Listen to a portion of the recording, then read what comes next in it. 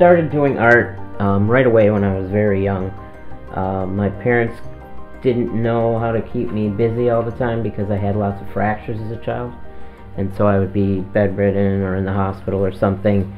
And you know, when I get bored with reading or movies, then I wanted to just make stuff no matter what it was. It could have been gluing stuff together or drawing or watercolor. But I know my mom used to tell stories of how I would sell my drawings at Christmas for like 50 cents or $1 to my relatives. I knew I wanted to be an artist before I could say the word. On public television, I watched two shows primarily when I was a kid, and one was Bob Ross, The Joy of Painting, and the other was On Stained Glass. And when I saw those two shows, I knew that's what I wanted to do, both of those things. I went to school at UW-Oshkosh, and I had a major in drawing, painting, and sculpture. I pretty much learned the glass work, independent study, you know, on my own, and that's evolved ever since into blown glass and lamp working and fused glass now, and I still do them all. The Tree of Knowledge, the stained glass that's in my dining room, that one took me about 5 months. It's my largest stained glass I've ever done, and it has about 2,300 pieces of glass in it. One of my favorites has to be glass blowing with a torch or lamp working, and I make all different types of things with that. I can make small stuff or big stuff, bottles, jewelry, marbles, anything under about 5 inches, I would say. And the piece that I made actually going to be an oil lamp that'll stand like a candle, and I have to make each piece individually, each section of it, and then fuse it together in the end, and then you can put a wick in the top and light it like a candle.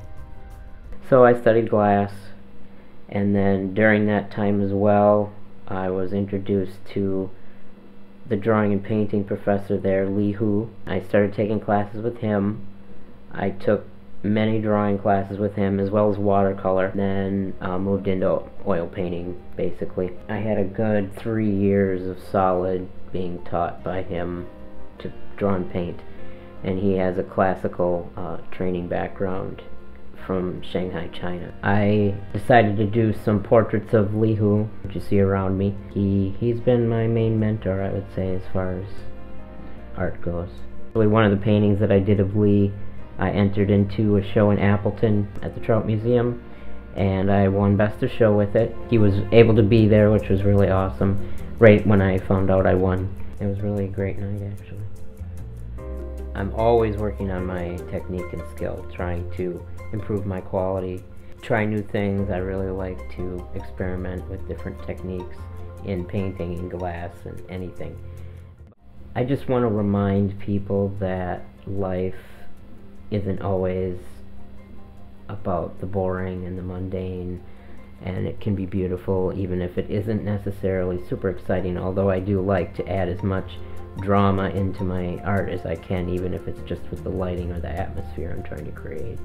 Really, I just enjoy the process the most, I think, more than anything.